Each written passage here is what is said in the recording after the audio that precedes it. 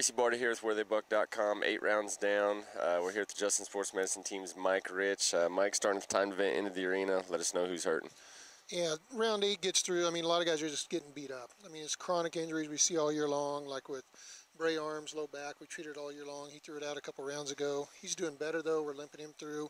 Charlie Crawford, same deal. Chronic low back, threw it out yesterday, trying to get him through. Cody Oles got that chronic neck issue. I mean, his arm will go completely numb sometimes when it's flared up, so we work on him every day, trying to get him through, too. All right, and on the Buck and Shoot side, anybody that was watching last night obviously seen J-Dub got wrecked out. How's he doing? He's doing good. He was just in this morning in there, and I mean, J-Dub's a tough egg. I mean, he's got some stitches over his eye, a nice black eye, chunk of hide off the back of his head gone, and the biggest concern tonight, though, is going to be the MCL in his right knee, where he got mucked out. It tore that ligament. Not complete, but it's something we got to figure out a way to protect it tonight, put him back on.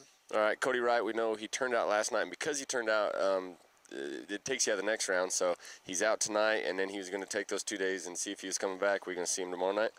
Yeah, it's going to be hard to say. Cody Wright's a veteran. He's a smart kid, depending on what kind of pin of horses they got, how strong they are. It's his riding arm. He's got to lift pretty good with that, and we'll evaluate him tomorrow morning, have him lift on some stuff, figure out a way we can protect it. It's almost better than a free arm that's going to be whipped behind your head, so we may try to tape it, have him lift on some stuff, and kind of make a day-to-day decision with him when we get there. Yeah, last but not least, Cowboy Lifesavers. Dusty kind of took a beating last night on top of some of the other guys. How are they? Dustin's good. I mean, the protective gear they wear, that a lot of people don't know about it. He got stepped on right in the middle of the back, which should have broke something, but with the gear he wears, he's bruised up pretty good. The leg's his biggest concern. We got stomped on in earlier rounds, so he's going to be limping a little bit, but he comes in for treatment. He's doing what he needs to. Definite professional. Tim O'Connell and Bareback, same deal. Young kid, but he's been in every morning, every afternoon, and we're getting him through it.